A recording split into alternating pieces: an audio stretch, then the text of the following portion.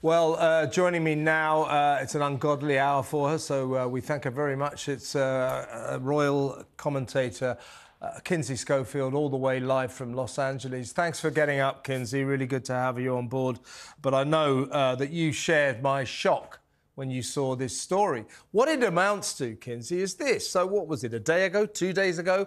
It was that almost this humiliation of him flying 11 hours, going to Clarence's house to see his dad because he's got cancer. 30 minutes and he's gone. And you see Charles and Camilla flying off from Buckingham Palace to Sandringham. And you think, well, the king has obviously said, I can only give you half an hour because then I'm off. You think, well, what an embarrassment for Harry. Well, now I think, in effect, what we've learned, it wasn't the king that called that meeting short. It was Harry, because he had to get back to Las Vegas to laugh and joke at an awards ceremony. I mean, to say that's bad optics is the understatement of the century. What is wrong with him? I mean, I spent all week defending him, saying we should be kinder because of the circumstances, and maybe he'd had a change of heart and wanted to apologize to his father. Kevin, I'm so done giving this guy the benefit of the doubt. I think what a ruthless idiot. I've never been so hateful before, but I really can't even comprehend. I don't think it was about Prince Harry. We kept talking about this urgency and how it indicated such seriousness, but I really do think it was all about PR. He knew that if he showed up on this stage, which, by the way, this is streaming on Paramount Plus here in the States. We just saw Harry on a Jamaican red carpet with the CEO of Paramount. So a lot of this is falling into place and making a little bit more sense for us.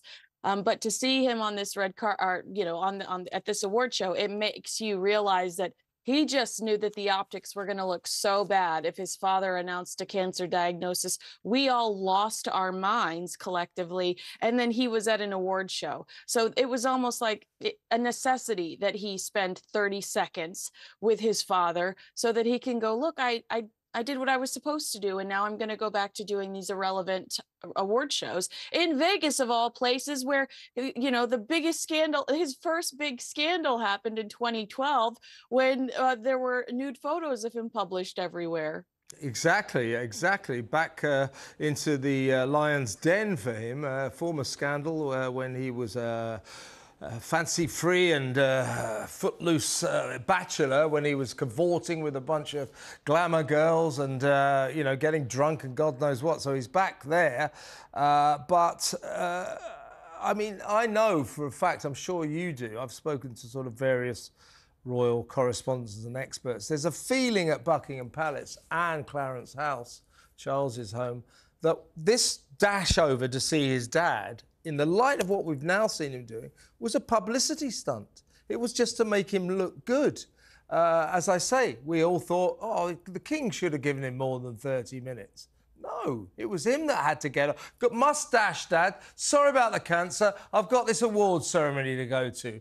I mean, we're asking our viewers today. I mean, I'm like you, Kinsey. I took the same view. I did say, look, I've knocked Harry more than anyone else, probably, certainly as much as anyone else. But let's remember, this is a young man whose father has got cancer. Looks to me as if he's dropped everything. He's flown to London. He's done the right thing. So let's cut him some slack here. Well, I'm not cutting him that slack anymore. I believe we've been subjected to a tawdry publicity stunt. I do too. I'm so disappointed because I've said over the last few weeks, you know, he lost his mother. Maybe he's been affected by this like we can't even begin to imagine. But when Prince William stood on that stage and thanked everyone for their kind messages about his wife and father, and then, you know, kind of leaned into a joke, there was something very charming about that, because it was a serious moment, and he broke it with just his sense of humor. But when Harry steps on a stage and at a sports event, a sport he has nothing to do with, on the biggest week for that sport, it's super, you know, this is the Super Bowl's this week, and that's why there's this award show. He doesn't acknowledge his family and just makes, you know, has this smug little joke. There is a real arrogance about his sense of humor. He also said something to John Travolta about dining off of his dance with his mom, which didn't sit well with a lot of people. But it just doesn't land the same way that Prince William's sense of humor does, because Prince William, he starts it off by being so gracious and thankful and acknowledging the circumstances. Harry pretends like there's not strain in his family, that everybody should be so excited to see him. And I would just like to remind people, for somebody that's lived in Hollywood for almost 20 years, not to age myself, there are applause signs everywhere at these places. So when you hear clapping and yelling, know that people are being instructed to do that in an audience, okay? Absolutely. So you've lived in Hollywood almost 20 years. So you were born there, right? But Exactly. seriously, it just seems to me that this guy doesn't show any sense of decency. He doesn't understand decency. I don't believe for a second, you know, you can't just say to a young man, you know, family man, anyone, oh, your dad is very sick, therefore you have to drop it, you mustn't do anything else. That's ridiculous. He's still got a life to lead. I wouldn't mind him going back and being seen taking the kids to school or whatever. But going to this awards ceremony, ha, ha, ha, listen to my jokes, oh, yeah, ha, ha, ha. I mean, he's lost all sense of decency. We are asking our viewers today, because I think it's a good question, you know, so that they can ring in and tell us what they think. And I want to get you to answer the question as well, Kinsey. I mean, we're saying, has Hollywood turned Harry into a lost soul? And I think it has, because he's flown over there. He's with Meghan, who's a creature of Hollywood, an actress in some cable show or something, Suits. And she's very much a creature of Tinseltown. Let's face it, Hollywood, Tinseltown has no place for a kind of lost prince from Britain, does it? There's no place for Harry in that town. Well, I just got a text message from one of my royal commentator friends that said, rent a prince. I mean, that's really what he's become. He's become almost a joke, this idea that you can rent Prince Harry out and he'll show up in Jamaica on your red carpet, or show up at your award show that no one really tunes into. But I don't know if it's Hollywood. While I agree with you, I'd also tell you that there is a huge DJ that was supposed to DJ throughout the Super Bowl on Sunday, the biggest event.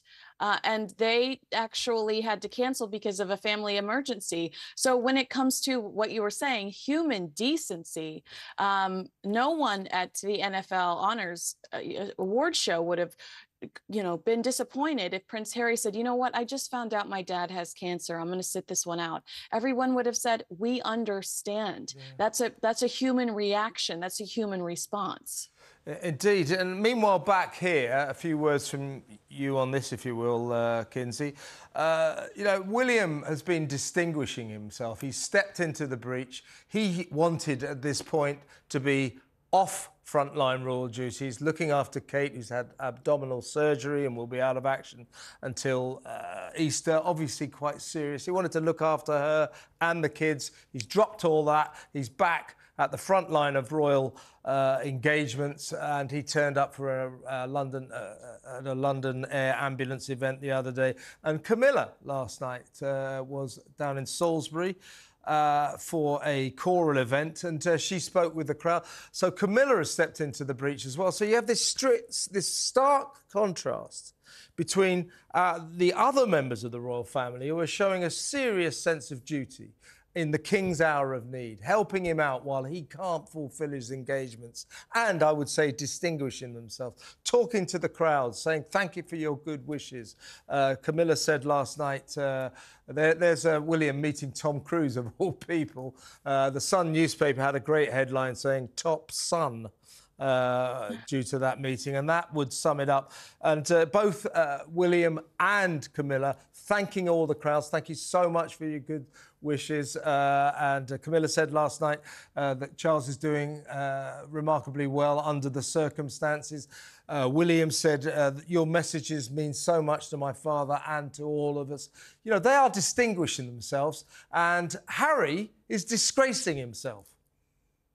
I mean, you just see the life of service through the Prince of Wales and through Queen Camilla's communication, through their willingness to continue to show up.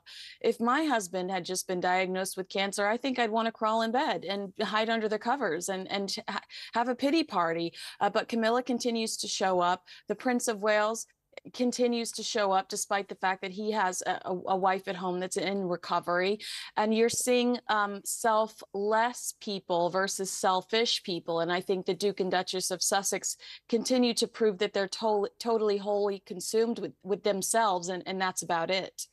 And I do feel, I'm the same as you, by the way, Kinsey. I've tried to cut Harry some slack in this health drama of his father, but this is beyond the pale. So, you know, he deserves this discussion that we're having, frankly. I can't help sensing, you know, the puppet strings of Meghan in all of this. You know, go and see your dad. That'll look good. Fly back. Then go to the award ceremony because, you know, this is Meghan. I'm from Hollywood and everybody goes to award ceremonies. They love award ceremonies there. He's doing his wife's bidding and it is not a good look. I don't think she understands the vulgarity of what this has all looked like to all of us. Well, she's never, you know, she's acknowledged herself during the Oprah Winfrey interview that when it came to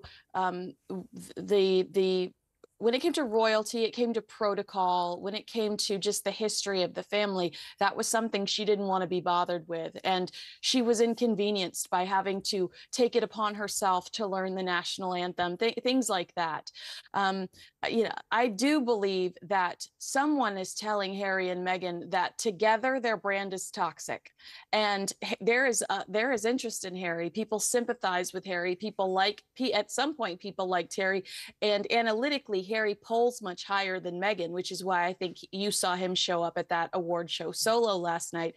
He's trying to branch off and brand himself because otherwise, Kevin, these two are professional failures based on the work that they've completed so far in the United States of America. They've had one commercial success, that's Harry and Meghan on Netflix, where they tear into Harry's family.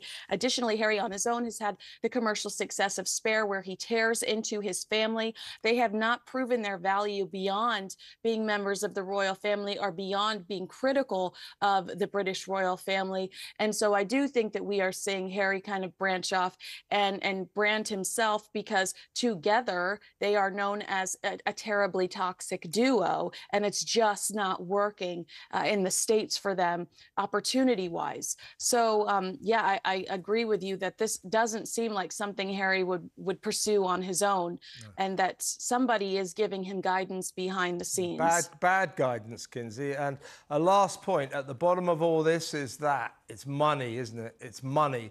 Now, we know that Netflix, the Netflix deal, $100 million deal, is on the rocks, may well end fairly soon. They lost their Spotify deal. And 2 weeks ago, we're all confused. What on earth are the gruesome twosome Harry and Meghan doing flying to Jamaica for the premiere of a film about Bob Marley, One Love? Guess what?